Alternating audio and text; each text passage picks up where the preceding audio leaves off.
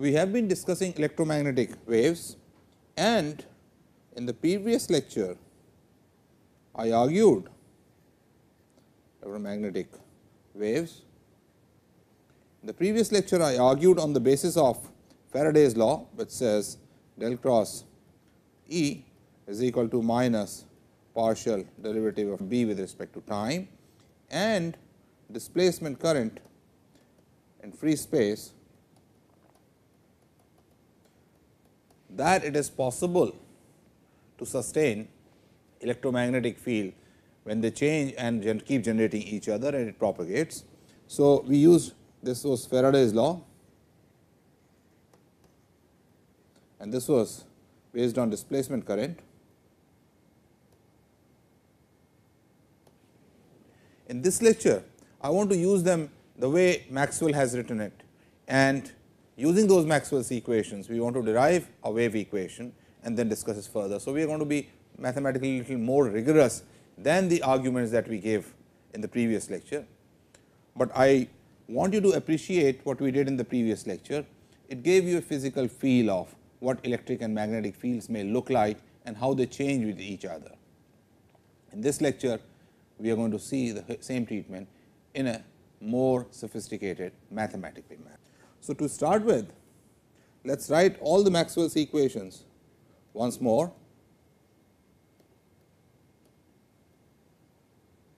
And I am writing them in free space. Free space, and there is no charge density. So, the equations I have is divergence of E is 0, curl of E is equal to partial derivative of B with respect to t.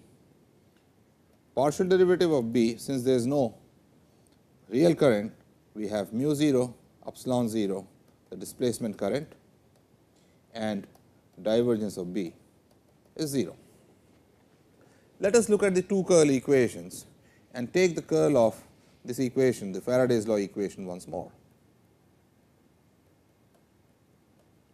This becomes equal to minus d by dt of curl of B. I have taken curl on both sides. This, however, is gradient of divergence of E minus Laplacian of E. This is equal to minus d by dt, and curl of B from curl of B equation is equal to mu 0 epsilon 0 dE dt. From the first equation, Gauss's law, this term is 0, and therefore, I get del square E is equal to mu 0 epsilon 0 d2E over dt square. In particular, if the variation of E is only in one direction, let us say x direction, then I have partial E by partial x square is equal to mu 0 epsilon 0 d2E by dt square. When I am writing this E, that means each component satisfies this equation. Let us write this explicitly. I have d2 Ex dx square is equal to mu 0 epsilon 0 d2 Ex by dt square. We will see this equation actually is redundant because there is going to be no x component. Then d2 of Ey partial x square is equal to mu 0 epsilon 0 partial E y over partial t square, and finally, partial of Ez partial x square is equal to mu 0 epsilon 0 partial E z over partial t square. Notice that this is exactly like the wave equation, with this quantity here being 1 over c square, right. So, with that, this becomes equal to d2 f by dx square is equal to 1 over c square d2 f over dt square.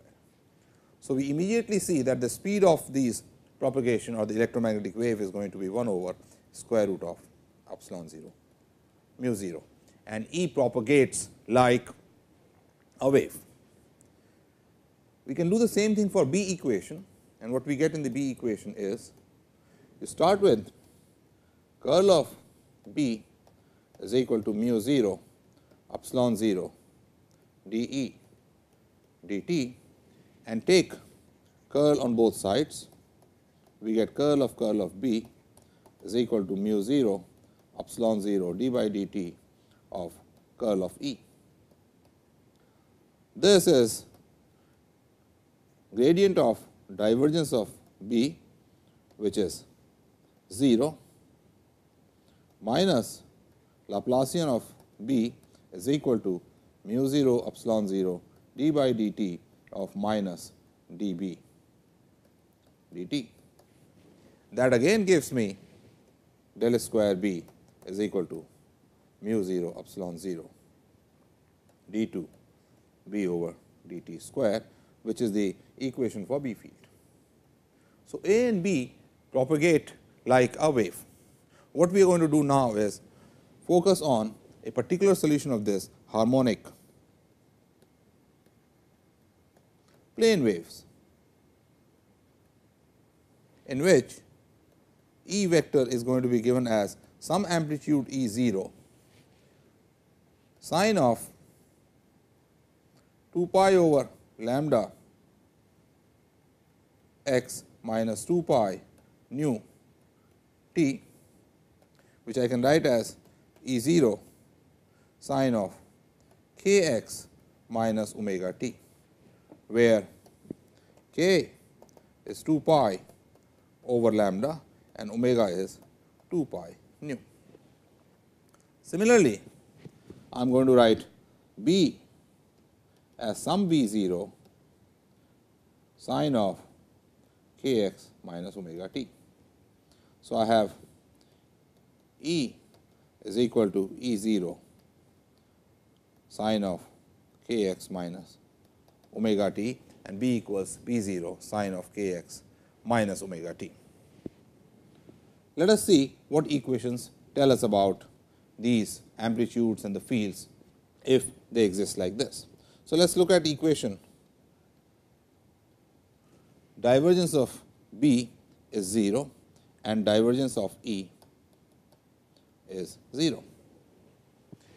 If we do that, let us look at this equation. Divergence of E is equal to 0. I am going to have I d by dx dot E 0 sine k x minus omega t is equal to 0. Notice that all the other components d by dy and d by dz, they vanish because we have taken E naught to be same all over y and z. So, this gives you I, the x unit vector dot E 0 is equal to 0. This means E 0 is in the y z plane. What it means is, I have this wave propagating in the x direction, then E can have components. Let me make, since I am writing E with green, let me make E can have components y and z. So, let us write this E y and E z and nothing else, because E dot I is 0. This is y, this is z. Similarly, if I look at divergence of B is equal to 0, I get I dot B 0 is equal to 0. This also means that B has components B y and B z only. So, I have B y and B z. So, both E and B are perpendicular to the direction of propagation, as we had indeed argued earlier. Let us now look at the relationship between E and B using other Maxwell's equations. So, we have now seen that E is E in the y z plane 0 sine of k x minus omega t, and B is B 0 sine of k x minus omega t, and we want to see the relationship between B 0 and E 0.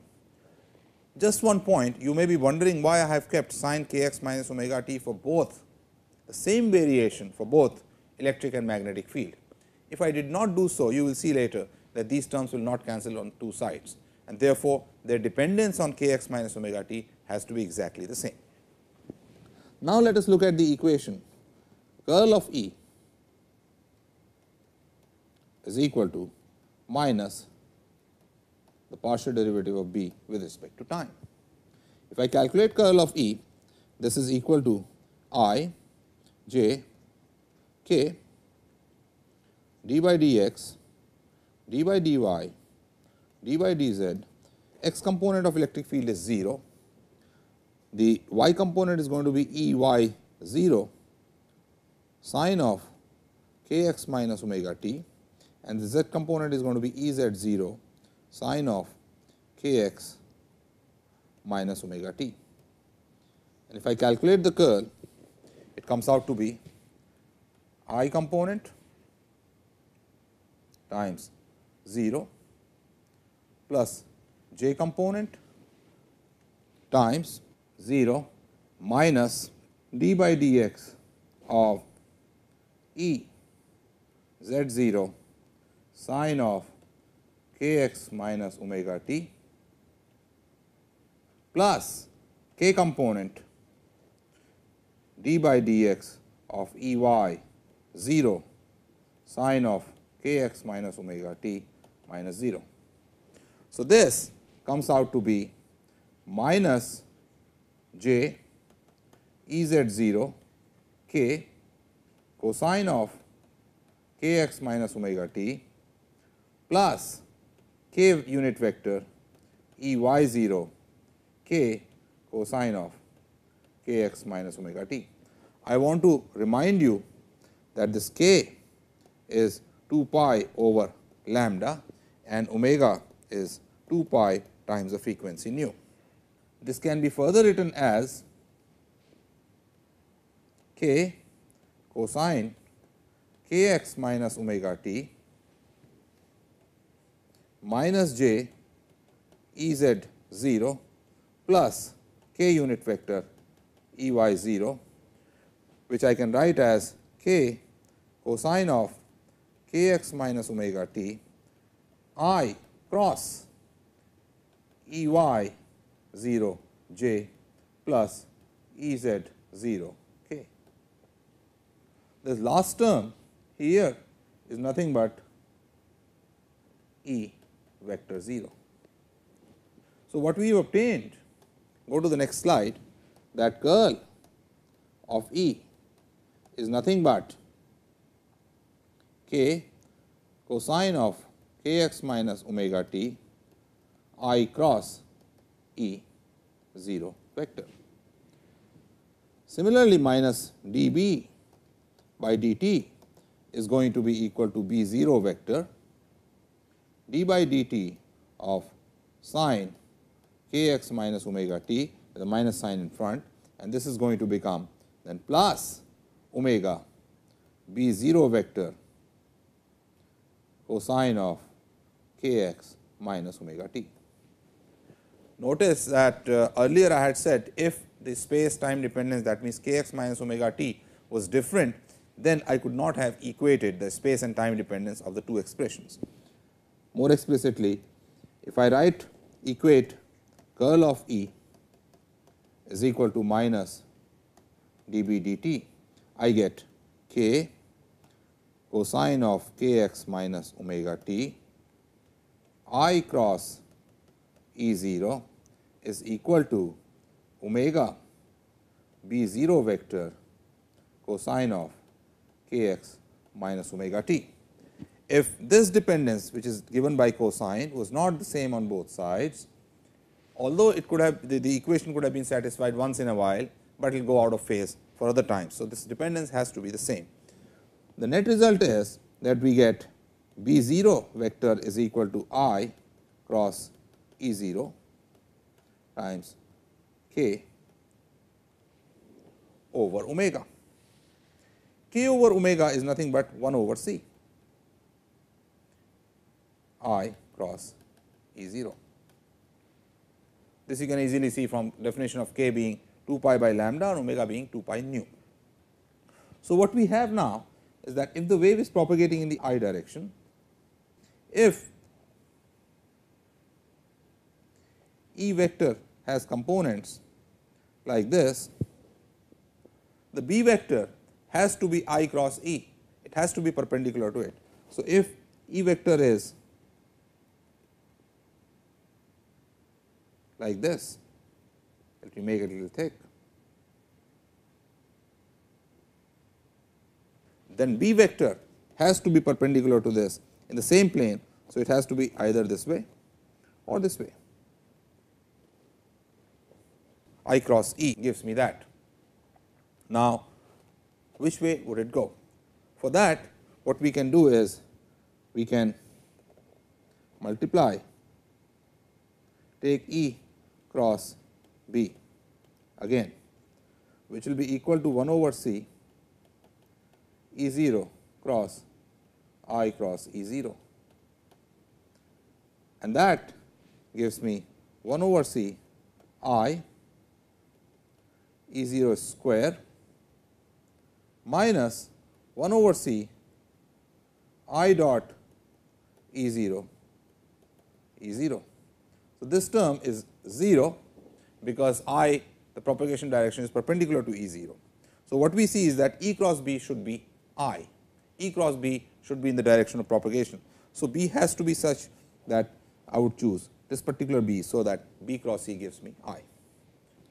So, what we see is propagation direction and amplitude electric field are perpendicular, propagation direction, magnetic field are perpendicular, then E cross B has the same direction as direction of propagation. So, if this is the direction of propagation x, and if E happens to be in the y direction, then B would be in the z direction. On the other hand, if the wave was propagating the other way, it was going to the negative x axis. If the wave was propagating this way, then if E was in the y direction, B would be in the negative z direction. This is what we get from Maxwell's equations.